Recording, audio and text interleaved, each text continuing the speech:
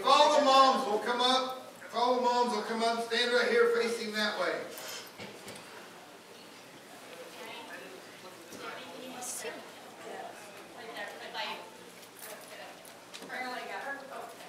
Tim, give me just a minute. Sir? Sure. Hold these for me. Stand right here.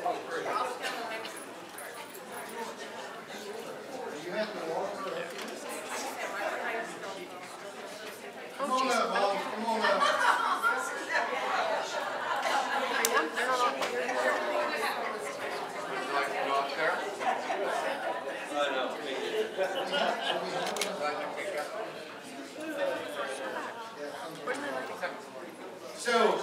All right, so here's the plan.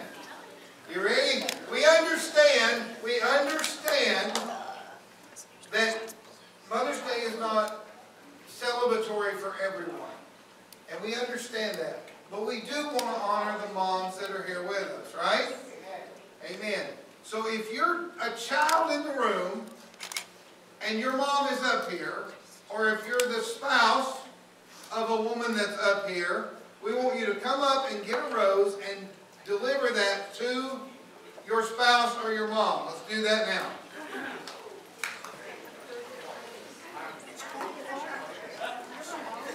Come on, dude.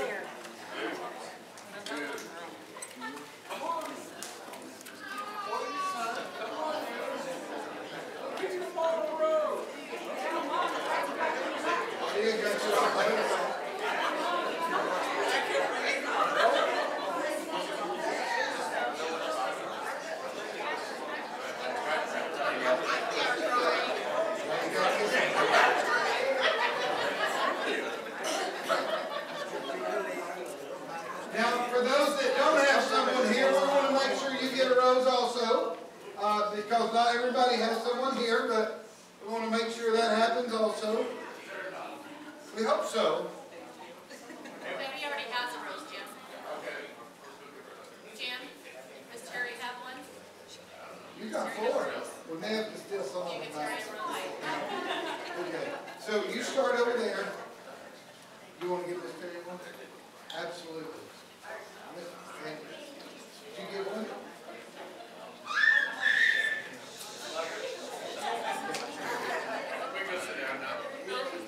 Who's not got one yet? Miss Jenny?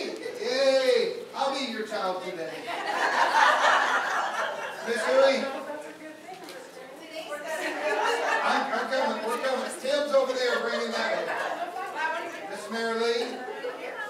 You got one? Awesome. Everyone else? I know. Dave, you get a flower.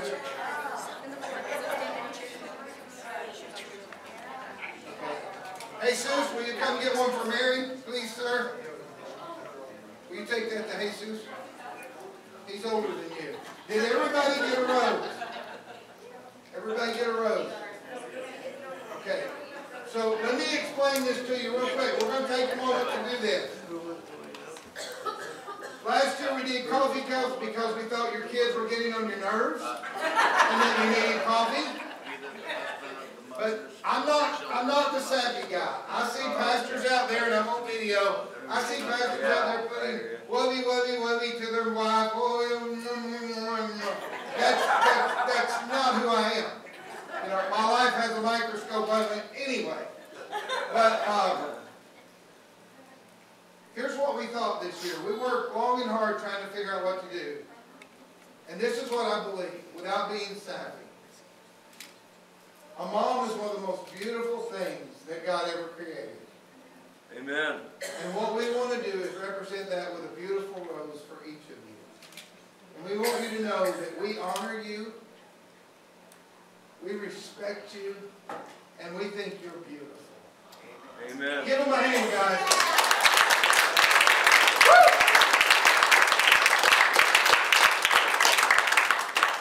Father, in the name of Jesus Christ, our Lord and Savior, we ask you that your sweet Holy Spirit would touch each one of these women that are represented here today, each family that is represented here today, Lord. God, I know that it's not easy for some that have lost a parent or maybe didn't have a good parent. But we can rejoice in the fact that we have air in our lungs because you breathed life into us through a mom. And we thank you for that today, Lord. And with my mom being 3,000 miles away, Lord, I thank you for her. And I thank you for these beautiful and amazing women here today. God, I pray that you bless everything that they do this year and bring glory to your name through them. Amen.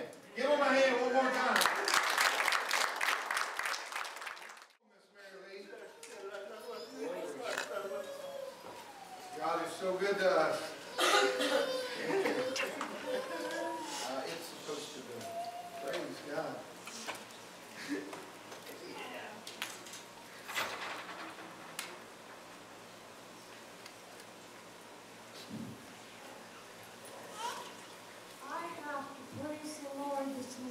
Shared during my class when I was teaching this morning, I have had a healing. When I had the flu, I was having really problems with my eyes. About a short time ago, I shared with Sister Vicki. What happened is I have a condition that is dealing with silent migraines. When that comes, sometimes it causes a little stroke in the back of my brain. It's a mini stroke or a TIA. Well, when I went to the eye doctor, he said, you know, we've done all the exams that we can do, but it's not your eyes. I said, the last one that came on, the test that we took, it showed something in the brain. 2 days later, I had this thing that comes over me when I have a silent headache. And I said, in the name of Jesus, I will not accept that. It wasn't but a few seconds, it was gone.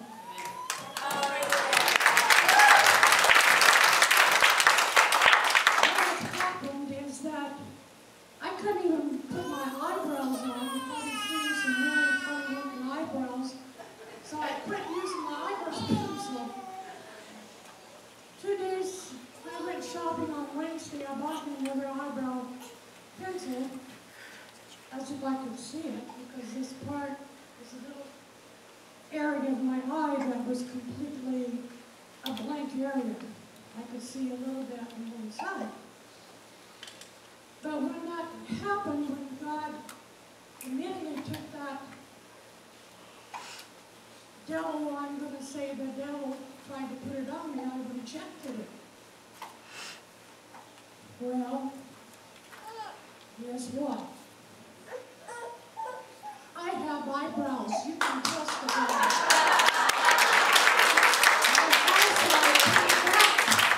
I praise the Lord. When I'm up here worshiping, it's because of the song that she chose. I rejoice because I have the power to stand up to a lying devil. We all do. The only thing different is I meet with the Lord every morning in praise and worship and study. And this has happened for many months. Last year, and I'm seeing what God is manifesting, because when we get in His presence, He manifests our power. He manifests us that we have the same power that raised Jesus from the dead, sitting on the right hand of the Father, is higher than all principalities and dominions. We have that same power. Amen.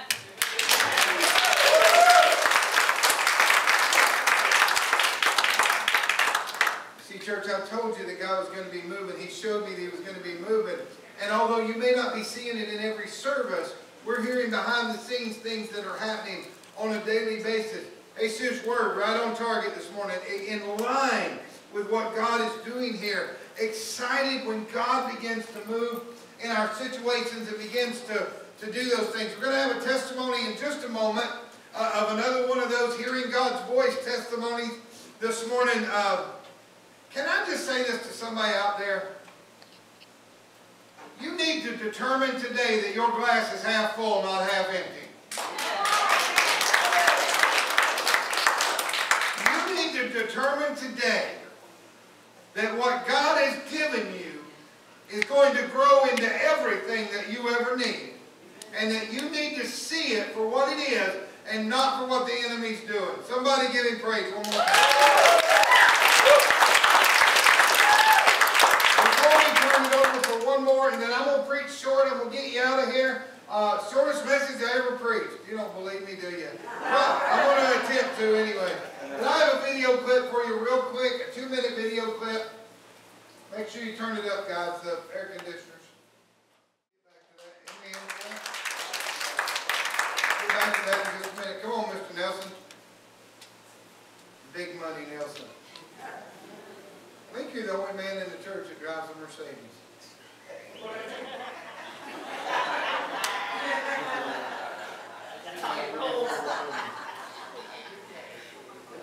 So, about a month and a half ago, I'm reading the newspaper, and I see a friend of mine's name in there that I used to hang out with back in my addiction days. And his name was in the paper for doing some addiction-type stuff, I guess I'll say. So use your imagination there. So I thought only by the grace of God is my name not still in that newspaper for doing that kind of stuff. So I felt led to reach out to this person and at least invite him to church. Come will help me invite him to church. So I got his phone number and I tried to call him and it had been disconnected. So about 2 weeks ago I happened to run into him. And I said, hey man, you've been on my heart. I'd just like to invite you to church. And thinking I'm going to have a great moment of everything's going to go great. He looked at me and he's like, I don't want no parts of church. I'm not a church guy. I don't want to do that. That's not me. I thought, wow, okay, well, just let you know that the doors are open for you. So drove away kind of dejected, thinking, wow, that didn't go near the way I had planned. So yesterday, I happened to run into him again. He comes running up to my truck and said, man, he said, I just wanted to thank you for caring about me so much to invite me to church. He said, I've had a few days to think about it. And, you know, he said, you probably be seeing me in your church sooner than later. And it gave me a chance to also share my testimony with him and, you know, tell him that God just flat delivered me, took the addiction away from me. And it can do the same for him. So, all I'm saying, the reason I wanted to tell you this is just plant a seed, you know, and let God do the watering and do the changing of hearts. That's not our job. Our job is just to plant a seed to people and let God do the rest. So that's all I got.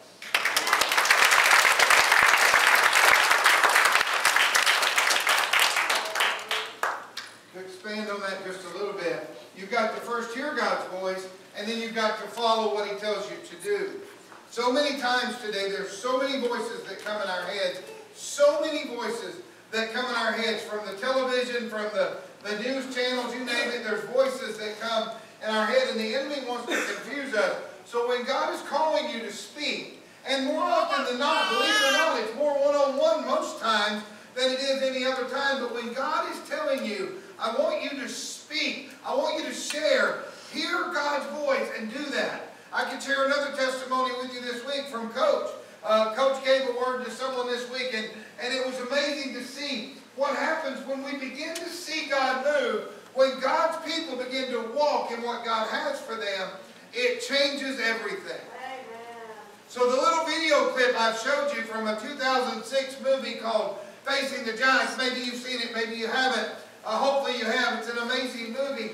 But that one word from one man altered the course of an entire school. It changed everything. You say, well, that's a movie. Well, let me tell you how it really works. One word from one person can change everything. This week, I have studied everything from Genesis to Revelation. Tom, I wrote more sermons this week than I have in a month. And then about 10 o'clock last night, I laid down in the bed and I said, God, I don't know. I'm going to stand up in the morning and tell them I have nothing to say. because you have given me nothing. And I wasn't being mean, I was heartbroken. And I turned on my TV and Facing the Giants is on. And God begins to speak to me. And He begins to show me things for this morning. It's not a long message, but I want to share with you what He gave me. Psalms chapter 18. Psalms chapter 18.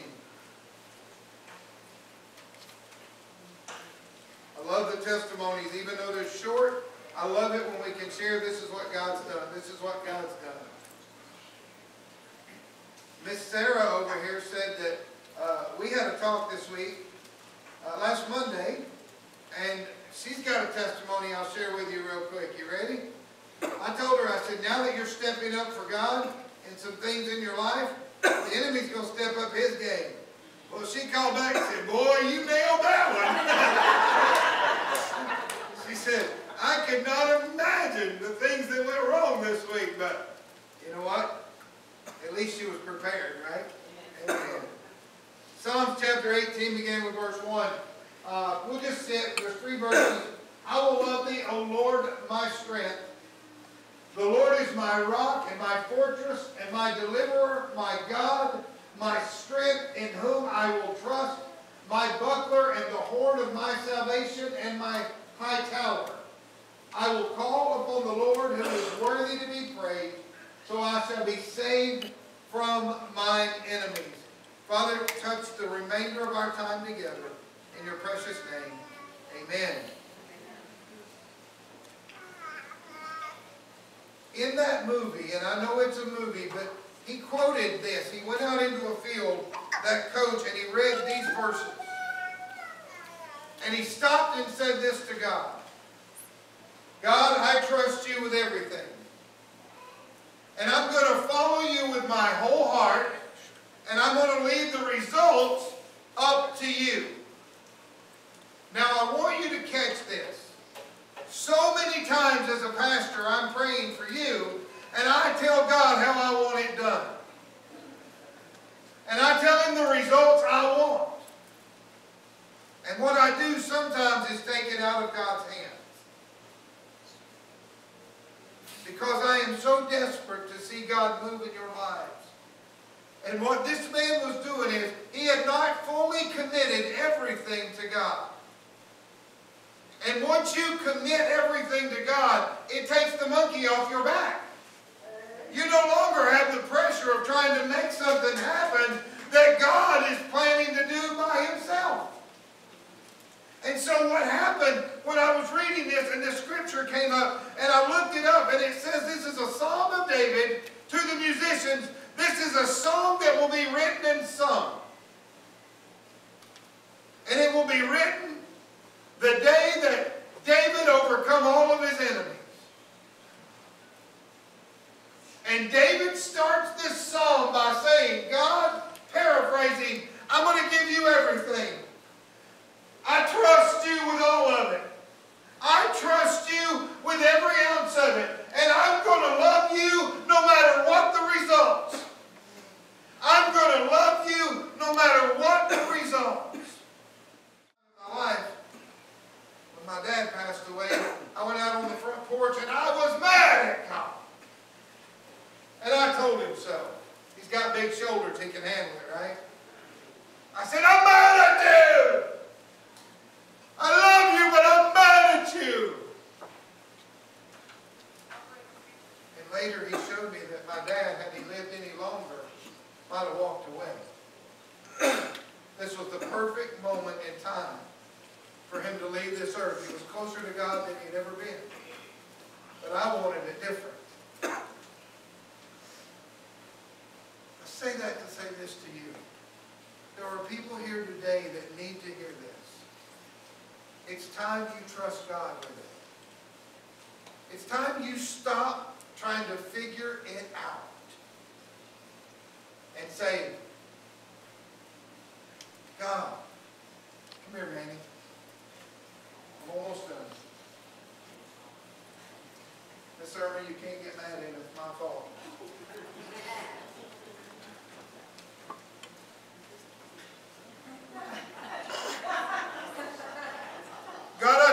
with Manny.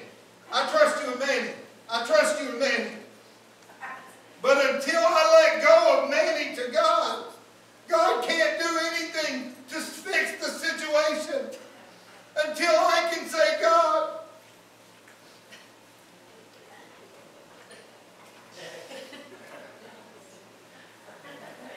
I trust you with him.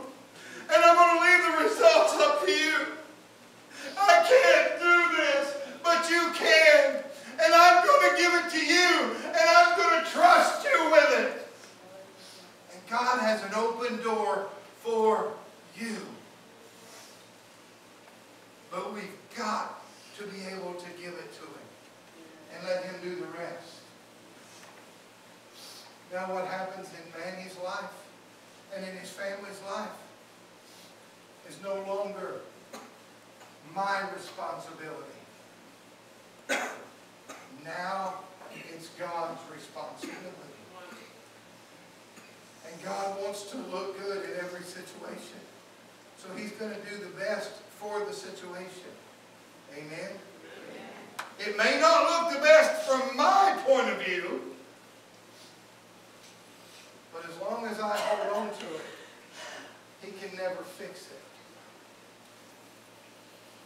It's absolutely an issue of trust.